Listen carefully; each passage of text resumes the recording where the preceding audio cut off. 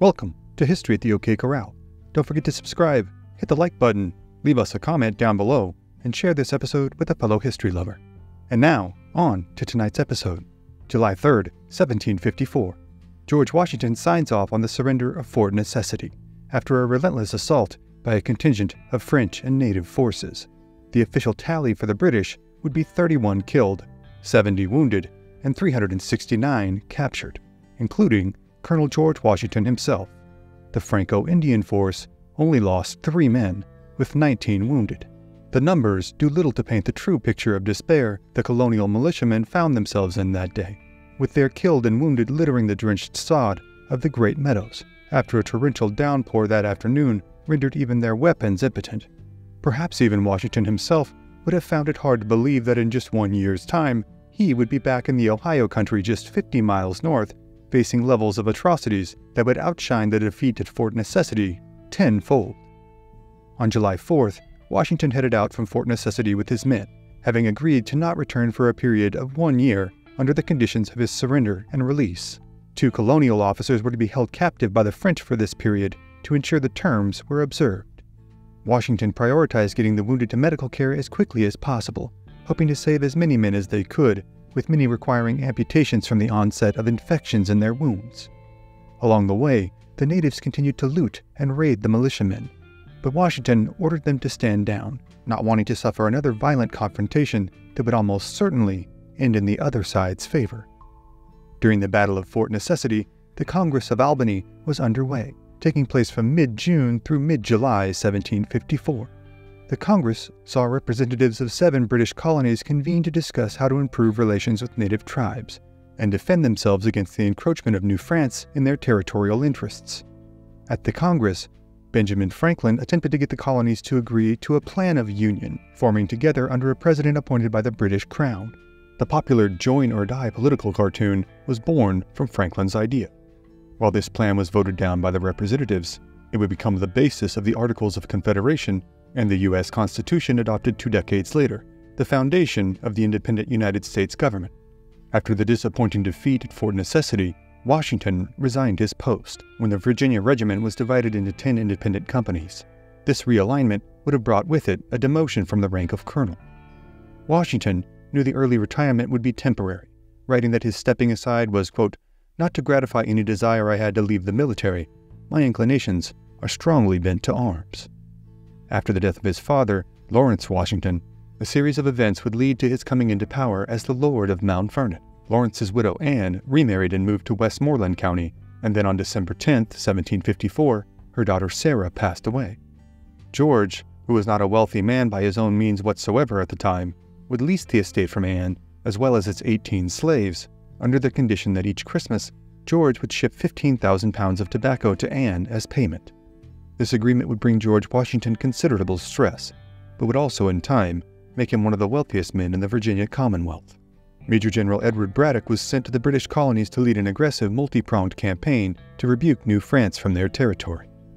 Braddock arrived in Hampton, Virginia on February 20, 1755, with 2 regiments of British regular troops. His comprehensive strategy included Admiral Edward Boscawen sailing a fleet to the Gulf of St. Lawrence to prevent French reinforcements from reaching Canada. Braddock's 2 regiments were sent to Wills Creek to embark on an expedition to Fort Duquesne. The 50th and 51st Regiments had been dormant since King George's War and were to head out from Albany to the French fort of Niagara under the command of William Shirley.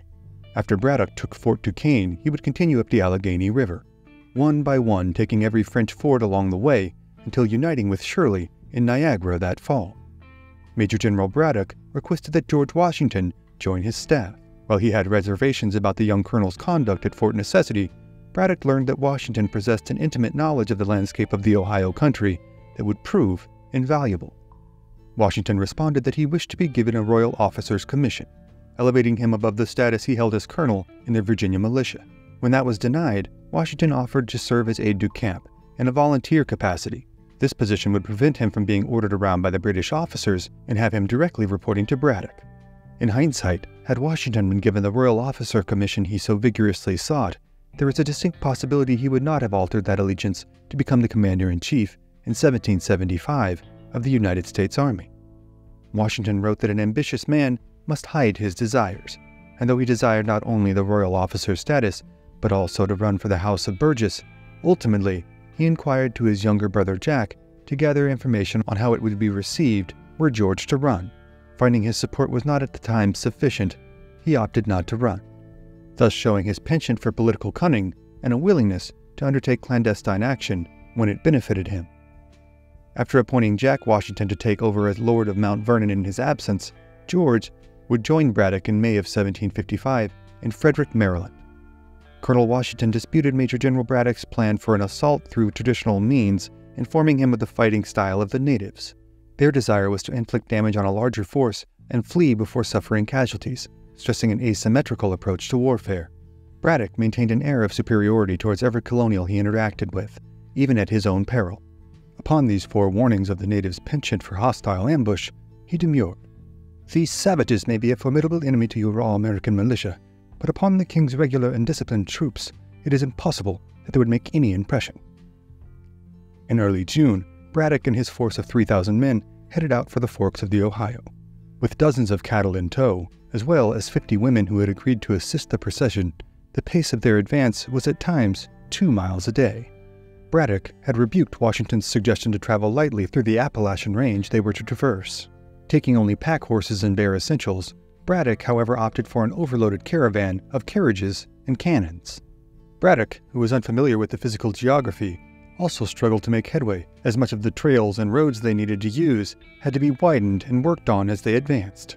Washington would call for them to split into 2 columns, one with the majority of the fighting men to charge ahead, and the other column to construct the pathway, bringing it up with the women, cattle, and wagons. Braddock would agree on the adoption of this strategy and lead the column charge forth at a great pace, the general so emboldened by the lack of resistance they faced along the way that he would end up several miles ahead of the supply column. Washington was afflicted with dysentery that gave him fits of diarrhea and vomiting that severely depleted his energy. He also suffered from an agonizing case of hemorrhoids that caused him to have to travel lying flat in the back of a wagon much of the time, unable to sit upon a saddle. Braddock gave Washington a bottle of Dr. James's medical powder, a combination of phosphate of lime and antimony, to treat his hemorrhoids. Washington would call it the finest medicine in the world. Just after crossing the Monongahela en route to Fort Duquesne, the progress would come to an abrupt halt. On the morning of July 9th, a majority native coalition force led by French Captain Daniel Léonard de Beaujeu arrived too late to the river to ambush the British and colonial forces. The French captain's forces number roughly 800 men under his command, about half the number of men stationed to defend Fort Duquesne, composed of officers, regulars, as well as Canadian militia alongside 600 native warriors. Among the tribes present are the Ottawa, the Mississauga, the Delaware, the Shawnee, the Wyandot, and the Potawatomi. The native forces hid amongst the trees on either side of the road towards Fort Duquesne, with the majority of the French Canadians stationed further up the road along the path to the fort. Around 1 o'clock that afternoon, the advance guard of the British, commanded by Lieutenant Colonel Thomas Gage, spotted the enemy lying in wait in the trees just after crossing the river and ordered his men to fire upon them.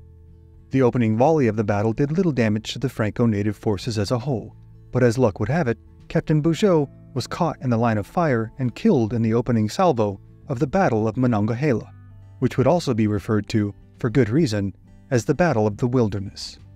The native forces, as they had done at Fort Necessity, took cover amongst the trees, stones, and brush, raining down an ongoing fire upon the Redcoats.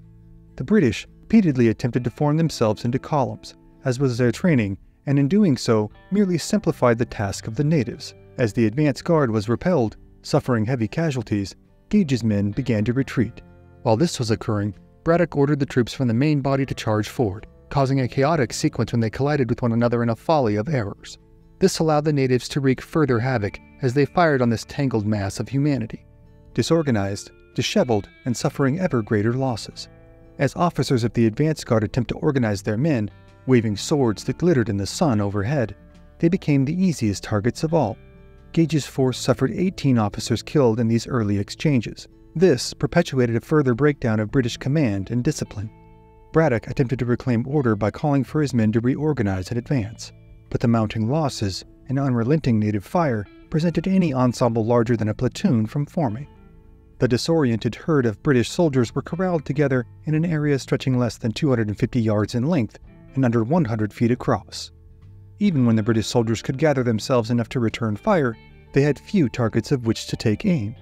Their best chances to fire came when a native was sprinting from one tree to another to reposition himself with even deadlier effectiveness, and even then they would only catch a mere glimpse of them. When the Redcoats formed themselves into lines as they had been trained, multiple incidents of friendly fire occurred.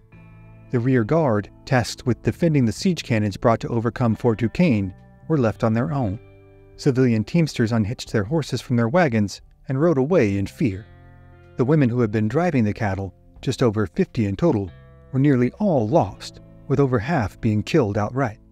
Braddock maintained the most steadfast level of composure throughout this day, riding valiantly even as 4 horses had been shot out from underneath him. It was only when a musket ball was shot through Braddock's back, knocking him off his horse, that a complete collapse in order occurred. This came after withstanding ceaseless fire for over 3 hours. Washington, who had ridden up from the rear with Braddock, had by all accounts performed courageously, having had 2 horses shot out from under him that day, and even requiring the help of his men to place him back in the saddle as he was so stricken from exhaustion due to his illness. By the end of the day, Washington had 4 bullet holes torn through his cap and uniform, but as per usual, he was improbably unharmed. The final tally of British and colonial losses from their 1,300 strong was 457 killed, 450 wounded, and a few dozen taken prisoner. James Smith, a member of this colonial British force who was captured that day, would recall several soldiers being tortured and burned alive in the night following the battle. As they retreated from the battlefield, Washington received his final order from the dying Braddock to deliver a message to Colonel Dunbar, his division lying 40 miles to the rear, to send forth wagons, medicine, and provision for the helpless legions of defeated and dying that lay in the wake of the day's affair. Washington, exhausted and ill, gathered the fortitude to ride all through the night to deliver the message. During the retreat back from the Monongahela, Braddock succumbed to his wounds, and Washington had him buried on the road passing through the Great Meadows near Fort Necessity. After his burial, Washington had the wagons and men traverse over the top of his freshly dug grave, packing the earth back together tightly to prevent it from being discovered by natives and saving his body from desecration. Colonel Dunbar led the defeated force back to the east. He ordered 150 wagons to be burned and the cannons destroyed, preventing these supplies and armaments from falling into enemy hands. The dejected survivors then carried on towards Philadelphia. Captain Bugeaud was buried on July 12th at Fort Duquesne, the victor in a battle that saw both commanders lose their lives. The defeat was far more shocking to the British than Fort Necessity, as the small, undersized militia force inside the crudely built fortification had not been expected to stave off such an act of French aggression on their own. Braddock's multi-front strategy, designed to evoke the power of the British Empire and her colonies to drive out New France, was for all intents and purposes buried with Major General Braddock on the road passing Great Meadows. New France now had a strong foothold within the Ohio country. Braddock left his battle sash and 2 pistols to George Washington, and it was recorded that Braddock's last spoken words were, "Who would have thought? We shall know better another time." It would take 3 long years for the British to return to Fort Duquesne and attempt to turn the tide of war that was now undeniably underway. But for tonight, those are other stories for other times.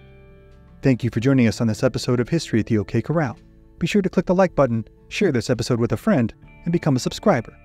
And also, if you'd like to support our work and gain early access to episodes, as well as ad-free viewing, you can become a member of this channel by clicking on the Join button, or click the link in the description below to become a member on Patreon. Thank you again for watching. We'll see you next time on History at the OK Corral, home of history's greatest shootouts and showdowns.